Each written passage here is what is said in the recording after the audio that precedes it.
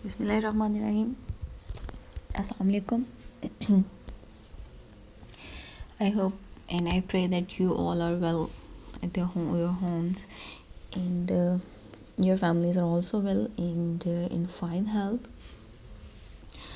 Welcome again.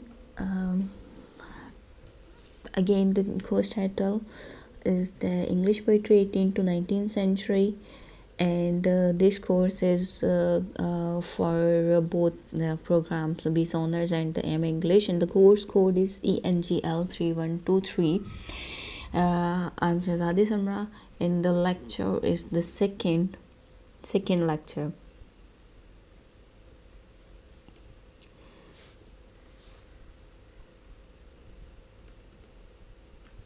Okay, the topic of our lecture, the topic is poem written by Wordsworth, lines composed on Tintern Abbey, or also known as Tintern Abbey. As in our previous lecture, I told you about the Romantic era, the characteristics of the Romantic era, and the characteristics of Romantic literature, and the biography of Wordsworth, then the themes of his poetry. So today we are going to study about, we are going to read the Tintern Abbey poem, or also known as the lines composed on Tintern Abbey, written by Wordsworth. First of all, the introduction of the poem is that basically this poem was written in 1798. It was although written in the 1798, but it was all, the idea of this poem was already in his mind when he visited the place, the banks of the Voi, in 1793. At that time he was quite inspired by the scenery of the Tintern Abbey, and he was revisiting this abbey, this place, and on his revisit he is writing this poem. He is describing the scenery of the abbey. This abbey is a real life abbey which was abandoned in 1536 and situated in the South Welsh country. Okay, South Welsh means it is situated in South Welsh. Okay, it is a spiritual autobiography basically. How the spiritual autobiography? Because Wordsworth, he writes about his own experience, that what he felt in what he felt about the scenery, and what he felt when he first visited this place, and what he is feeling when he visited this place after 5 years in 1798, the year of the French Revolution as well. So that's why it is called the spiritual autobiography, because in this poem he felt a connection with the nature, and he realized that nature has a connection with the divine power as well. So that's why it is called the spiritual autobiography. The poem has its roots in history. How it has its roots in history, as the age it began from the reason and the logics, then moved on to feelings and thoughts, and that is the romanticism, and then to pantheism and mysticism. I forgot to tell you about the pantheism in the previous lecture. Pantheism is a belief that God is present in everything. So Wordsworth was the kind of person who had this belief, and he wanted everyone else. He wanted to justify this thing, and he is justifying the thing in this poem. So the pantheism basically a belief that God is basically it is a realization of God, that God is omnipresent, God is present in the every particle of the universe. So you may say the philosophy of the Wordsworth is the pantheism, and mysticism also relevant to the spirituality, the inner self, and about the divinity. then comes again the realization of God. So this is a short introduction of the poem, that when was it it was written, about which place it is, and which what kind of philosophy has discussed in the poem. Moving on is the style and structure of the poem. uh, I'll attach the PDF file where you can find the text of this poem. It is a quite long text, and it is of more than 100 verses or lines, that I was unable to put the text in the slides. That's why I didn't. And so the style of the and structure of the poem is quite confusing. It is tightly structured, uh, and it is written blank verse, and written in the verse paragraph instead of stanzas. uh, uh, so the blank verse it basically is unrhymed lines in a iambic pentameter. So it is the kind of structure of the format of the poem. And it is the kind of also a dramatic monologue and conversational poem. The language of the poem is quite simple and plain and vivid, as we talked in the previous lecture, as we also told you in the previous lecture, that the romantics, they believed in the use of the simple language. This poem is like a monologue, imaginatively spoken by a single speaker to himself, and it is referencing towards the specific objects of the imagery or the scene. The he's That's why he's using quite simple language, so that the people may, or the reader may understand it well. Now come towards the themes of the play. Poem. The themes of the poems are the themes of the, basically they like I told you, the themes of the Wordsworth poetry. So those themes are also present here: the influence of nature, the power of human mind, the childhood or the past memory. I've already elaborated these points in the previous lecture, that how the nature has influenced him, and the power of human mind, that it is relevant toward the emotions reflected in tranquility, and how human mind can convert raw material into poetry. So he is also referring towards the past memory, his childhood, or his personal experience. I've already discussed these themes in detail in the previous lecture. Moving on to the explanation of the poem. Okay, for the ease, I've divided the this poem into 5 sections. Each section is describing something, and the portion that is in the like in the brackets, this portion, it is describe it does describe the you may say the whole crux of the section. So the first section, it is about the meditation, and it appeals to the sense of hearing. Meditation, what is meditation? Where more yoga, the term yoga is quite common these days and quite famous these days. So the meditation is a kind of yoga in which you try to reconnect with your surroundings, with your inner self, and in very first you try to enhance their sense of hearing. You try to listen at what is happening around you, what kinds of sounds are present here. So such kind of activity in the, rather in Buddhism, they do meditation, and with the charm of the word om. So that is called the meditation. And in first section, he is talking about he is setting meditation basically. Let me read first lines, starting lines of the poem.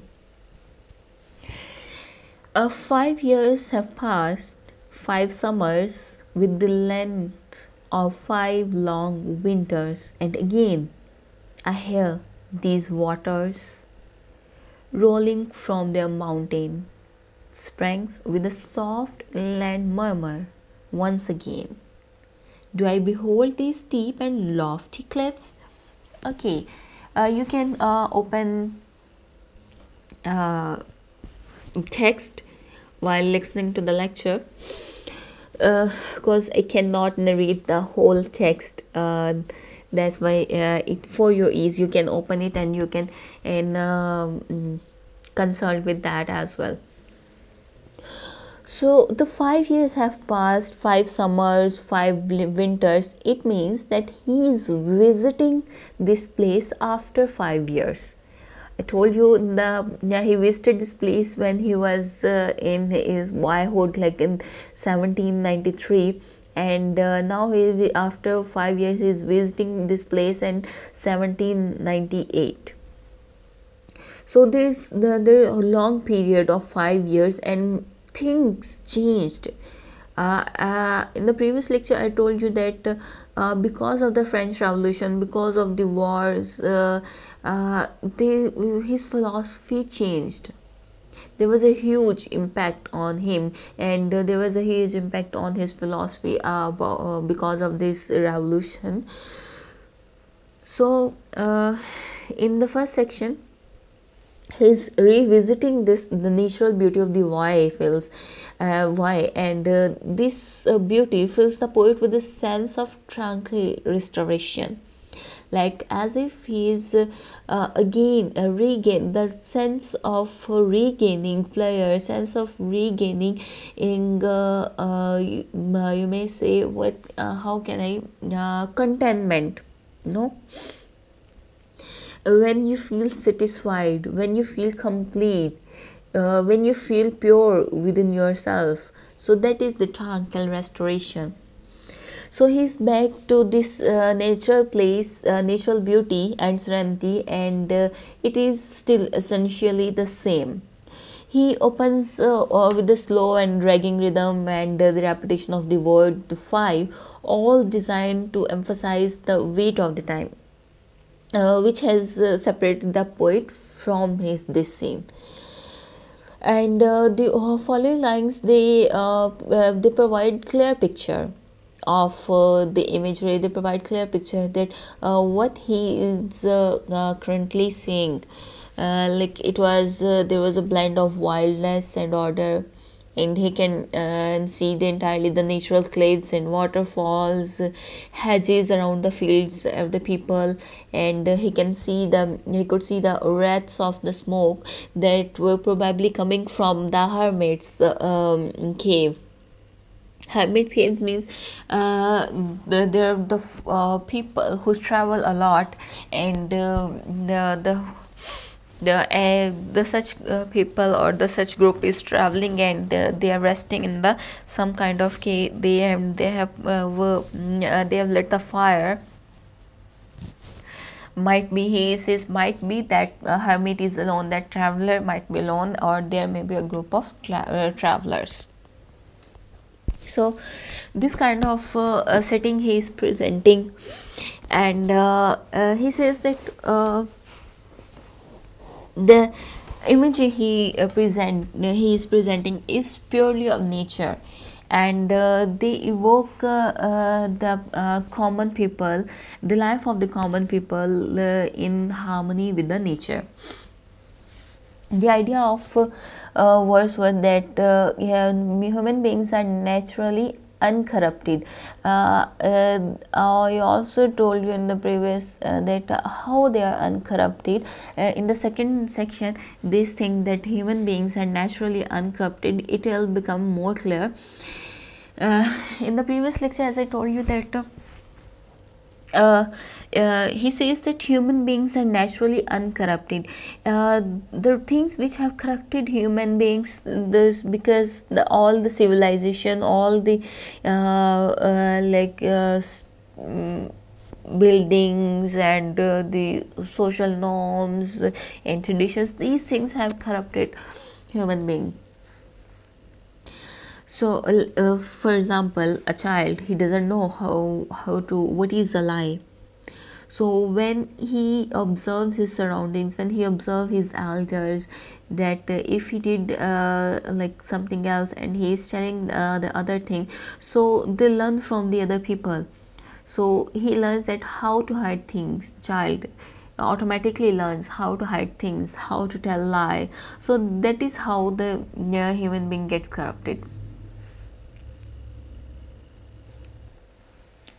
So moving on to the next section, that is the beginning of meditation appeals the sense of sight, imaginative mind. Let me just give you the okay, like the text. I'm again asking you to open the text in your window, other window, or you can play, you can open both windows side by side, so you can also look at the text and listen to the lecture as well. So the second section is the these beauteous forms through a long absence have not been to me, as is a landscape to a blind man's eye, but often uh, often in lonely rooms and amid the dim of towns and cities, I have aught to them in hours of weariness, sensation sweet, felt in the blood and felt along the heart. Okay, these beauteous forms, he is talking about the scenery, the sight. I have wrought here that it is the beginning of meditation. First section was about the setting of the meditation, and now he is beginning the meditation. The process has begun, and it appeals to the sense of sight and the imaginative mind as well. So he is saying that these beauteous forms, although I didn't visit this place in 5 years, and I'm visiting this place after 5 years, although it was a quite a long time, but this scene, it was never absent from my mind. It was always in my mind. It is deep rooted in my mind that whenever I was lonely, wherever I went, and whenever I felt bad, this has affected me, and this scenery has affected my whole being. It has completely changed my mood whenever I recall this scene. So he says that this abbey, it has given him the gift of tranquility. The scenery is deeply rooted in his mind, and this scenery has also cleared his mind about the sublimity of nature, that he is accepting the truth that how sublime nature is, how it can manipulate, or you may say how it can influence a person, and how it can inspire a person.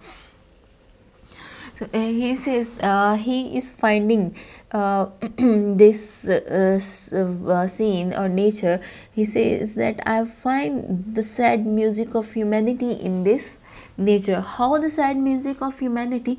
Because now people are busy in their lives.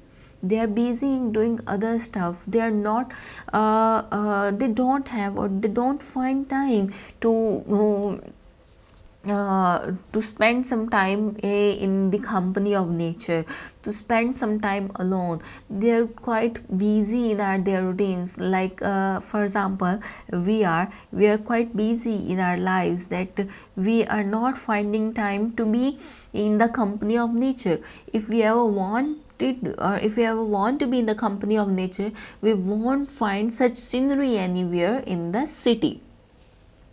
So this is he says that it is sad. I feel sad for the human, that human, they are losing their humanity by going away from the nature. And the nature, it keeps man alive. It makes him feel alive, and it keeps the soul of a man alive. So he says that these were not absent from my mind, like the form the mind of a man born blind.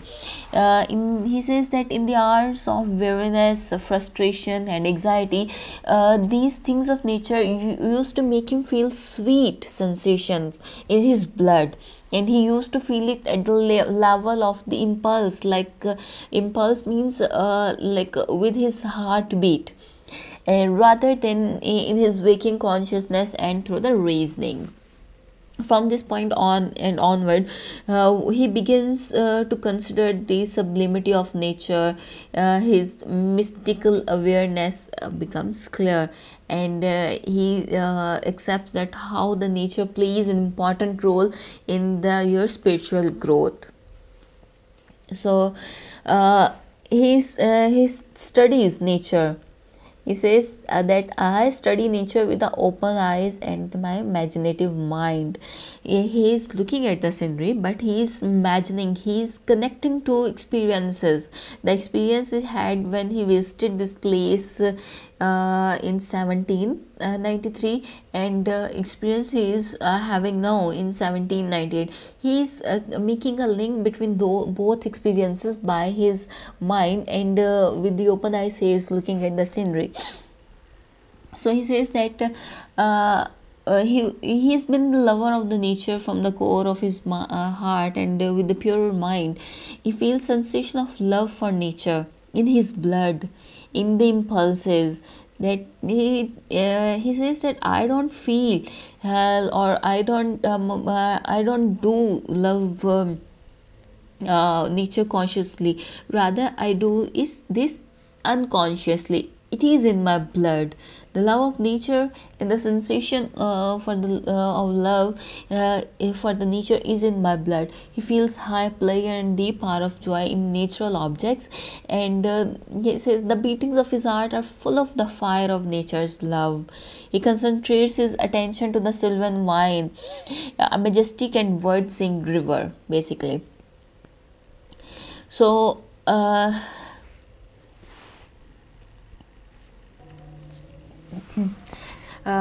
so I was saying that he concentrates his he diverted his attention towards the Sylvan Y, that is the river, that was the river over there, and it was the word sing and the majestic sight for the poet.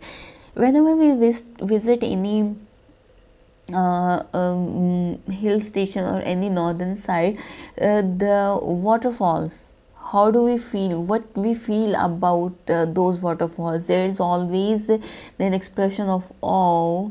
Oh, wow, it is so beautiful. We use such kind of phrases whenever we come across that kind of scenery.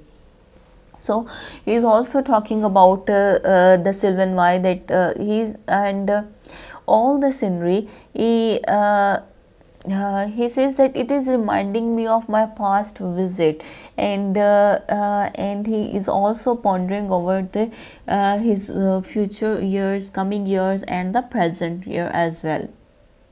He says, when I visited this place in the past, I was a boy. I was boyish like, and my response to this scenery was also boyish like. Now I have changed. I have grown up. I have become mature.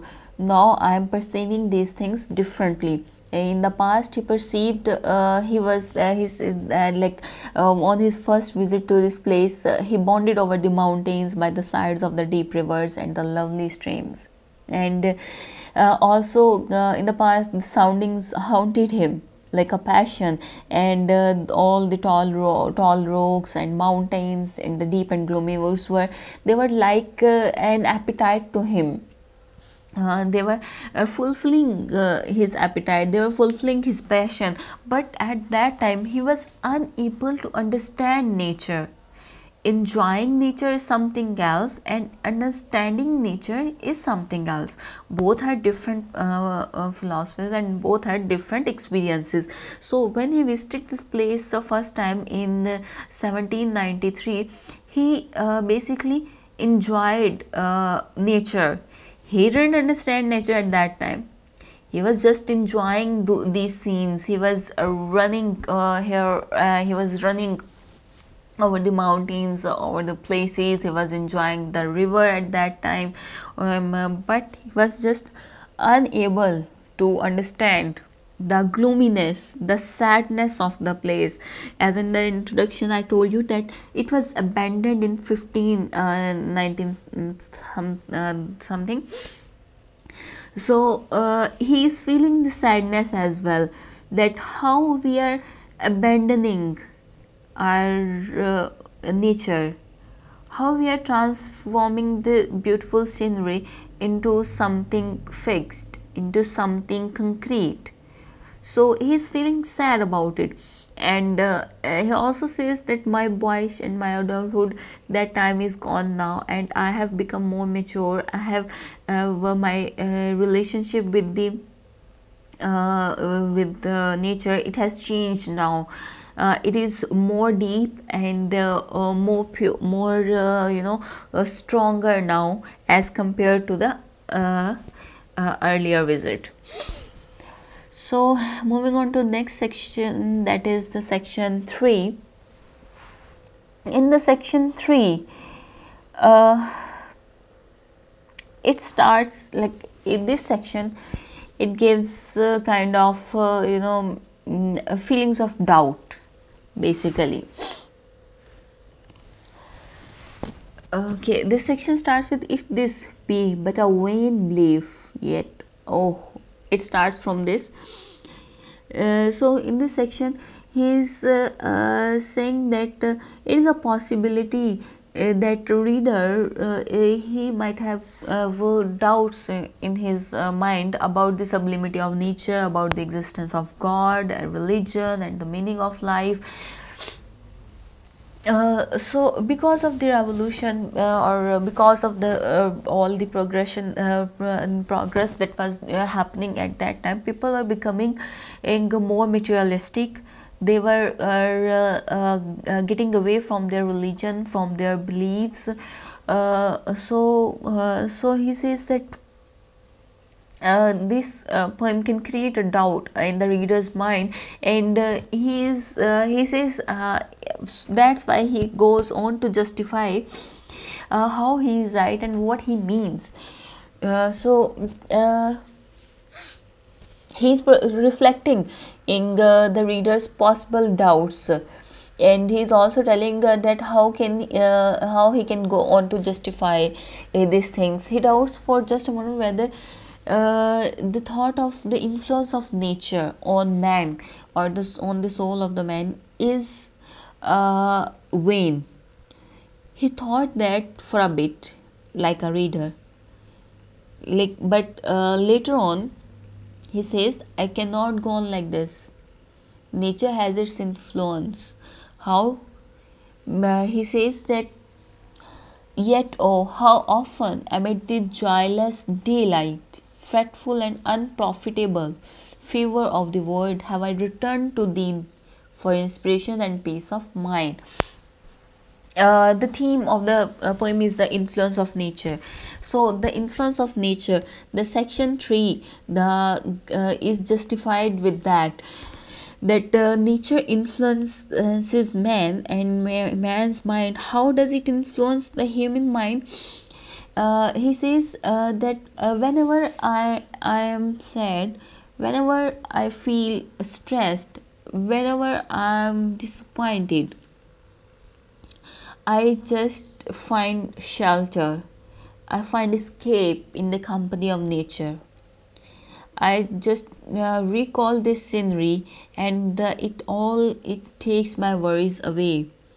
Like when it is conception to whenever we take a shower in the rain, it makes us happy, as if it is just taking away all the stress, all the worries. So that is the same situation with the Wordsworth, that he is saying that is how nature influences. Rain is a part of nature. So if it can make us think that by getting shower in the rain, it can take our worries away. So why can't the other things, why can't the other objects of the nature can influence our human can influence human mind? So that is how he is justifying his belief. And the river that was mentioned in the section 2 as well, the Sylvan Way, this river, it has become the symbol of spirituality for the Wordsworth. Basically, he says that this river, it has everlasting influence on my mind, and it is imprinted on imprinted on my mind. And he says that this river, it gives me the sense of peace and meaning to life. River, basically, it flows, it shows journey. Okay. And it shows river itself holds like a philosophy. The Gautam Buddha, he also gained his nirvana from the river, in the company of river.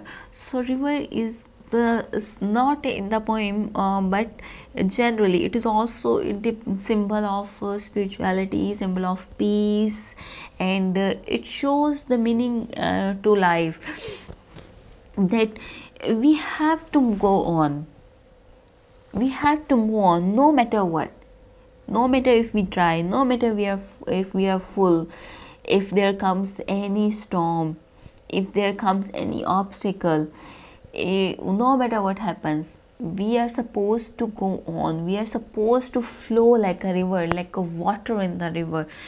So that is the describing the purpose of life, or the purpose of man's life. So moving on to the section 4. So this section deals with the flashback, his personal experience, and the memory. Okay. One thing about the personal experience, that is, it is funny that Wordsworth, he cannot write any piece of poetry without adding his personal experience, because the approach of the romantics, it was subjective approach. That's why they added their personal experience in their works, to clarify things to the readers. So in the 4th, the tone of this section is quite perplexed in the serious. So he says that the nature gives him courage and spirit enough to stand there. Okay.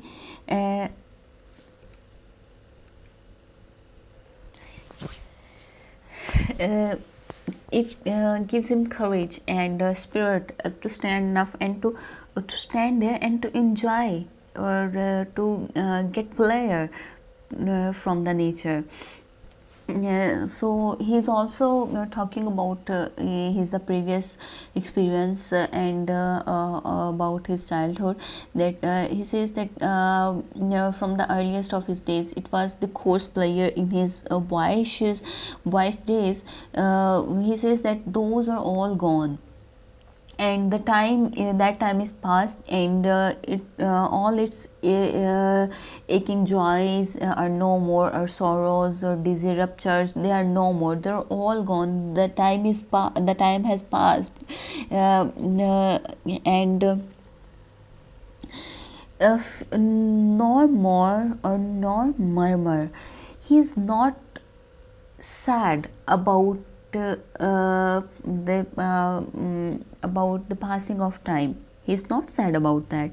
Instead, he is feeling happy. He is feeling content, because he says that I don't think I lost anything in the past years.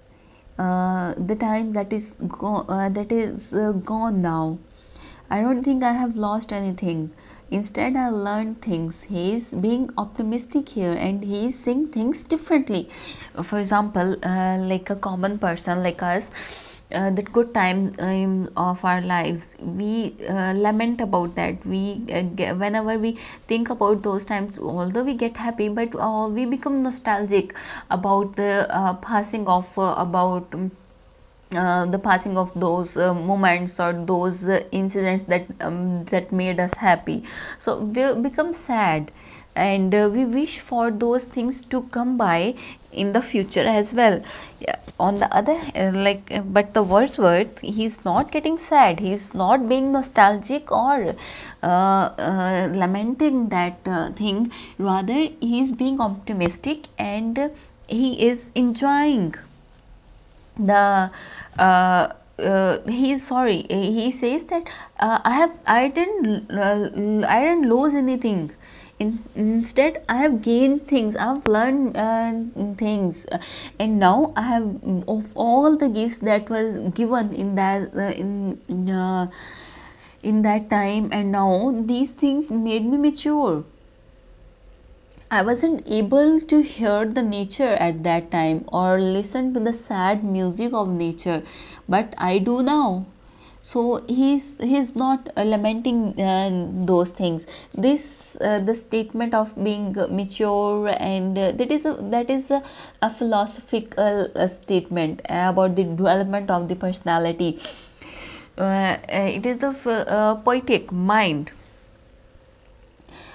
So he says that he is now able to feel joy of the elevated thought, that he is now happy that his thoughts are elevated now, his thoughts have become sublime, and all because of the nature. His thoughts, although his thoughts has become sublime, all because of the nature and his love for nature. First, he was in love for nature unconsciously. It was in his blood, it was by impulse.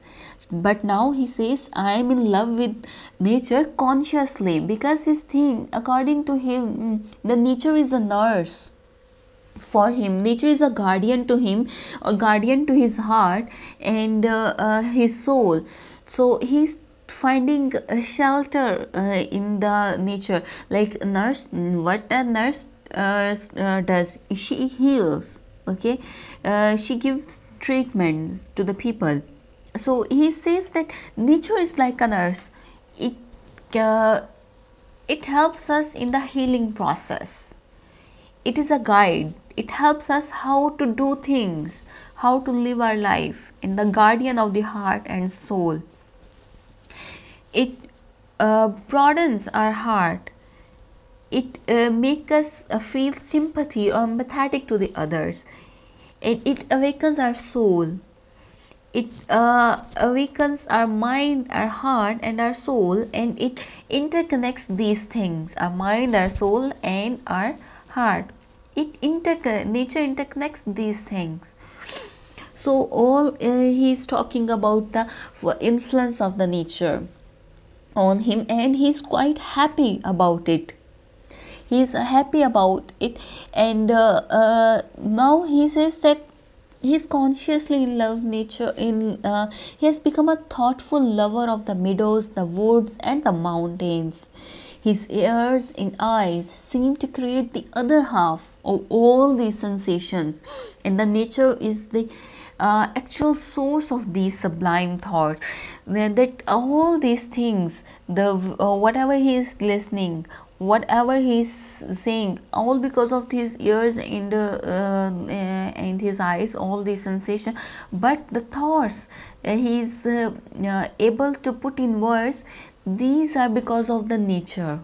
The actual source of these thoughts is the nature. He is giving all the credit to the nature for his work. So that is how he was how much we can see that how much he was influenced by the nature. So moving on to the last section of the this poem, section 5. The language of this section is the more religious, and that it moves from the aesthetics of the nature to the towards the religion of the nature. That religion, nature is a guide, and it guides us. Religion does the same. Religion guides us to live life. Nature does the same. So these final lines are, he addresses these lines to his sister, and he passes his vian to his sister.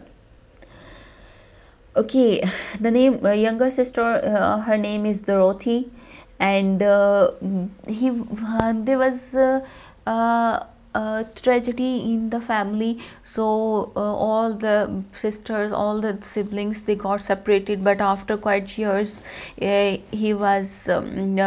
got or he got the chance to be with his sister. So they remained together after that.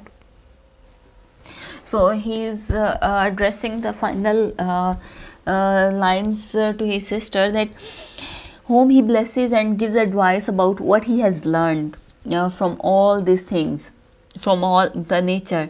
He says that he can hear the voice of his own youth when he hears her speak in the language of his former heart. He can also read my former player in the soothing lights of thy wild eyes. He is addressing his sister that by looking at her, I can recall my own younger years. I was like her. I was totally like her. The way she is enjoying the nature without understanding it. She is just getting pleasure from it, and the passion in his eyes. I can feel that. I can read those things. I can read that language. So he is excited to look at his own youthful image in his sister. He says that. Sorry. He says that nature has never betrayed his heart, and that is why they had been living from joy to joy. Nature can impress the mind with quietness and beauty and feed it lofty thoughts. And the previous section, the sublime thoughts, that no evil tongues of the human society can corrupt their hearts with any amount of contact with it.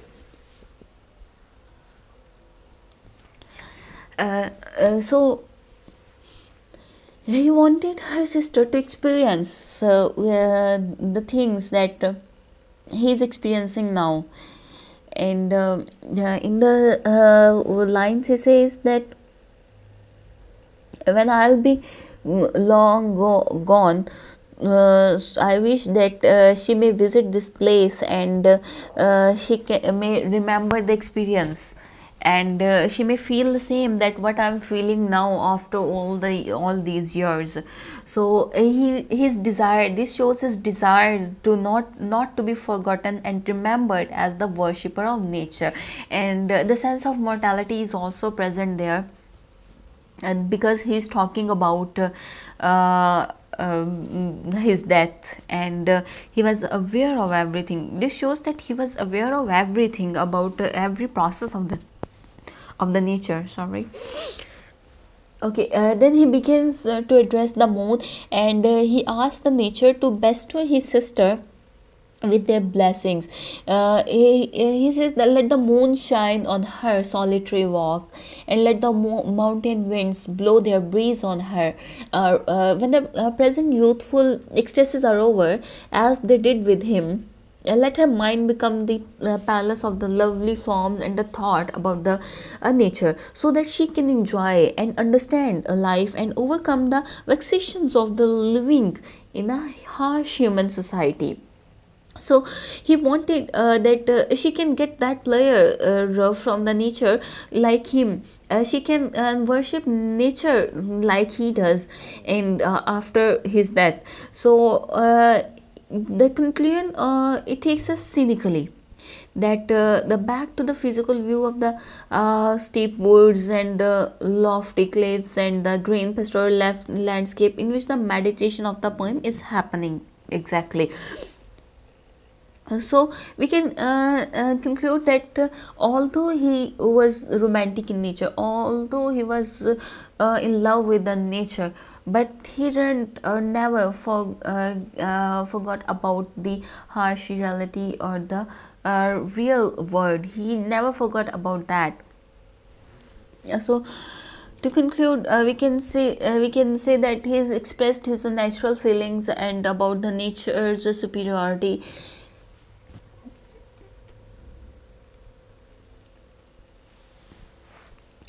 We conclude that he has described the superiority of nature, that how the nature has influenced on him, and how it can influence human mind, and he's explained all the serenity and inevitable ease in the company of nature. And he talked about the peace of the soul in the poetry, and this central peace can be felt in all his poetry. So this is the beauty of the Wordsworth language, actually, that we can feel things whatever he is experiencing. That is all for now. Thank you for your patience, and God bless you.